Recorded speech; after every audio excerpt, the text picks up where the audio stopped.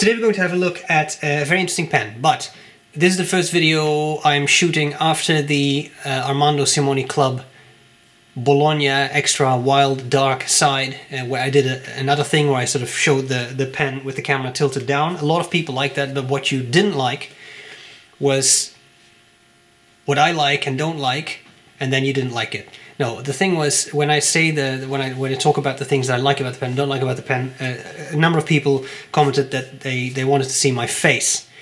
So if that's a crucial part of your B.R.E. Brown experience, then I'll try to accommodate that. So from now on, I will try to do a short talk here. I will show you the box here, because with the camera tilted down, I don't have a lot of space. Some of these pens have enormous boxes. I'm going to show you the box right here. We'll tilt the camera down. I'll show you the pen, the parts, etc. I'll do a writing sample, and then I'll talk about what I like about it, what I don't like about it. And that's how it's going to be. That's what I can do. Okay.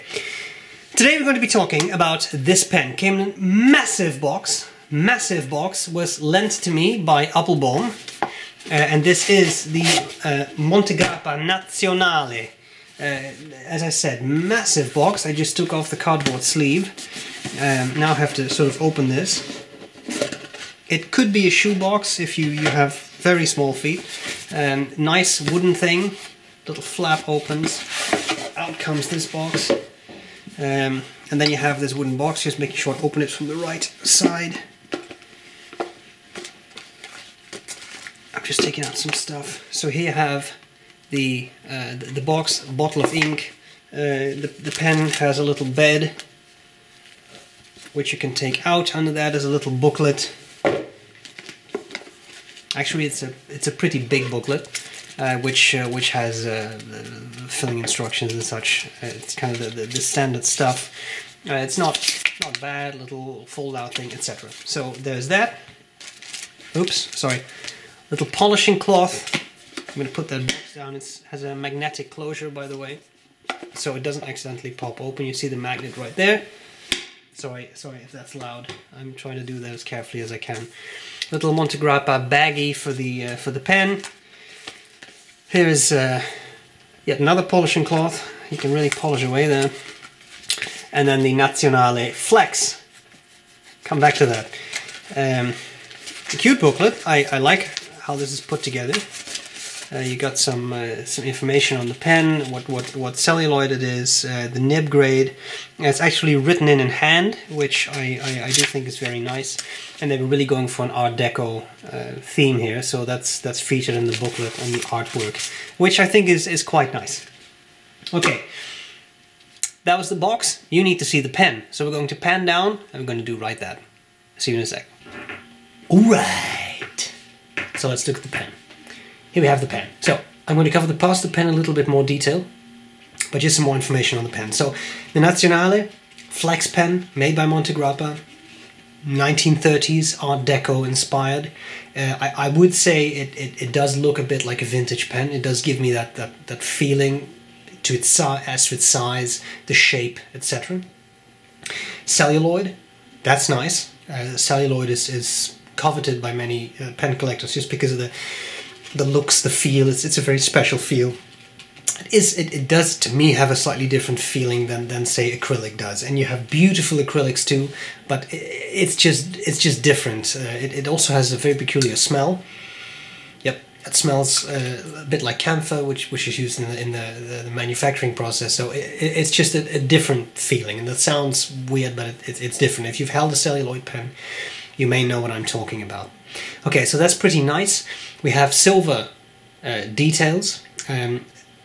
At least 2 out of 3 are silver. The center band has hallmarks. This band has hallmarks, and the clip and the clip ring do not. So I'm not sure if that's actually silver. There is 100 pens with a fine nib, and there's 100 pens with an extra fine nib. The number is at the bottom of the ring there. Let me see if there was anything else I wanted to tell you. Okay, so this is a marble green celluloid, and as I said, a vintage look. And I think that is quite nice. So as to the nib itself, that is a flex nib, but I'll talk a little bit more about that when I show you the details of the pen. I think that makes most sense. So let's have a look at this pen in a bit more detail. Okay, so let's look at the Montegrappa Nazionale in a little bit more detail. Top of the cap, finial, is this black material. Same thing as the end of the barrel. Now what else have we got? There's the clip, and as I said before, this center band is silver. This is silver. The center band says Montegrappa on one side, and on the other side it has all the hallmarks for the silver. Same thing as the little band down there, also has some hallmarks. And this band also has the number, in this case number 14 of 100 with this particular nib. Clip is stiff but springy enough to use, I would say. And I will say that this gives me that vintage feeling.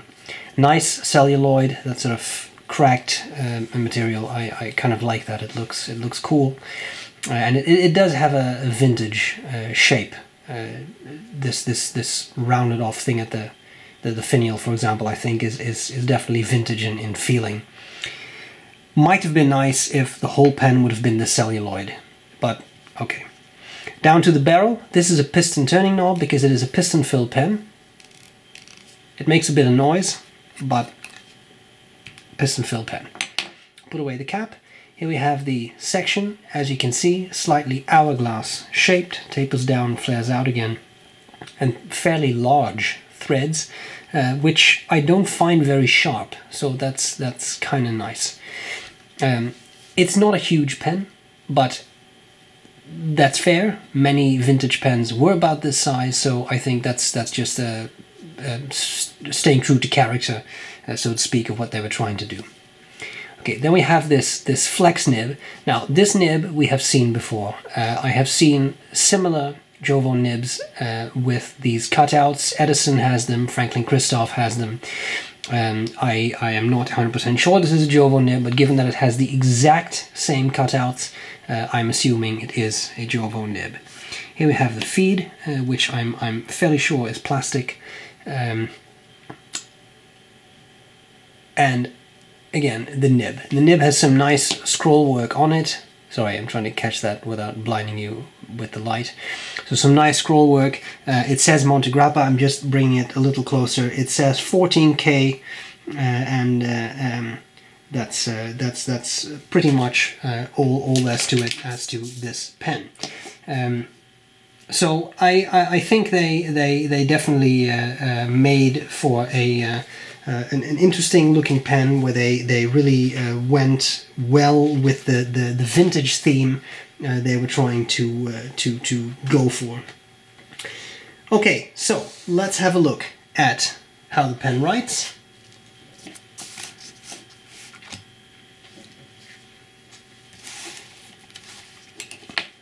Sorry, just putting the cap out of the way. Had a bit of a hard start there, but I think that was simply because I had it uncapped. Montegrappa Nazionale Flex. Sorry. This is the extra fine 14K nib, and the ink is Waterman Serenity Blue.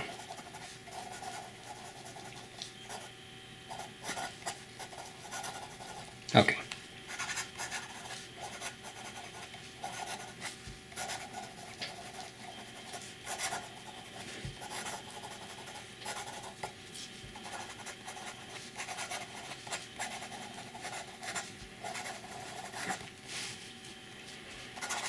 Fast writing.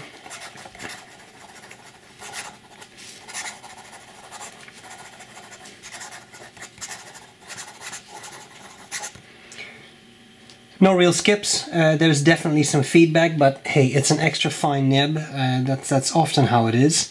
As to its wetness, not particularly wet, not particularly dry. I think it's pretty well tuned. Okay, now I know what you really want to see, the flexiness. So very carefully I'm adding more and more pressure, and you can see the nib starts to run dry. So I'll slow it down a little bit. It needs to start up. This is the problem that plagues a lot of modern pens, and that's the issue. It simply is not vintage flex. I know everybody wants it, but we're just not getting it. Having said that, if you modulate your speed a little bit, you can definitely get some nice line variation out of it. Those cutouts do work, and it does make for a flexy nib, for sure. It's just not vintage flex. Okay, reverse writing, for those of you who find that fascinating. It's possible. It's already an extra fine nib, so maybe this takes it from extra fine to extra fine or something, but you can make the nib write even finer if you really need that. Okay, the end of the writing sample. Let's look at some things I like about it and some things I dislike about it. Okay, so what do I like about it? What do I not like about it? Well, they went for a sort of vintage feel, Art Deco, and I think they succeeded, because when you look at this, maybe from a distance, but when you look at this, I do think you get that sort of like a vintage pen feel. It's not an enormous pen, it's a perfectly usable size, but both the shape and size do remind me of vintage pens. Celluloid, always nice, beautiful materials, feels very pleasant, very smooth. I appreciate what they did there. They picked a theme and they went with it, and I think it works well. As I said, celluloid, always nice, so that's cool.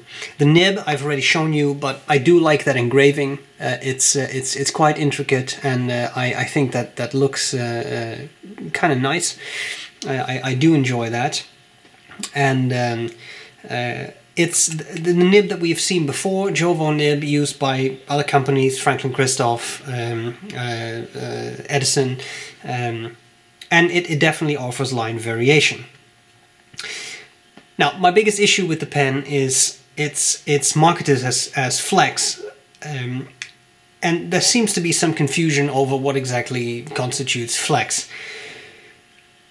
If this is to be a homage to vintage pens, this is certainly not that. It doesn't flex like any 14 karat vintage flex pen would. That's just the way it is. Those nibs are softer, they have more line variation. It's a different experience.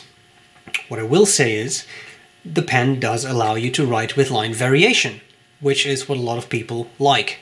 It does add character to your handwriting, it is fun to play with, but it's not vintage flex. The nib does not flex as much as a vintage flex nib would, and nor does it flex as easily. Having said that, it works, and as I said, it does allow you to add line variation to your handwriting. The other thing that we should kind of discuss is the price. At 1100 euros, this is an expensive pen. Let's face it, it's not pocket change. And it does have some things going for it. Very limited, there's only 100 pens of each color. It has a gold nib, it has a piston filler, it's made out of celluloid. It even has silver parts on it, but it is expensive. Whether that's really worth it, I will say it is a well-made pen. It's all nicely put together. There is no sharp corners. The tolerances are all fine.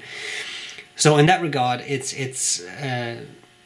I'm not saying that it is overpriced, but it's by no means inexpensive, and that's just the way it is. So if that is something, I mean, if this is something that appeals to you, I can see that people would spend this amount of money on it, but again, it's definitely not a super affordable pen. And even though I see some features that we often look for in more expensive pens, like, say, a piston filler, it's simply not cheap, and that's just the way it is. So whether it's worth it, that is up to you. What I will say is I do see a well-made pen. Just don't expect a vintage flex pen, but if you like something that's a bit of a throwback to vintage pens, I think you could do worse than get this, for sure. Okay, a kind thank you again to Joost for lending me this pen. I appreciate it. I hope this was useful. High-resolution pictures as well as measurements of the pen will be on the website, sbrebrown.com. And I'm glad to see you later. Bye-bye. Bye.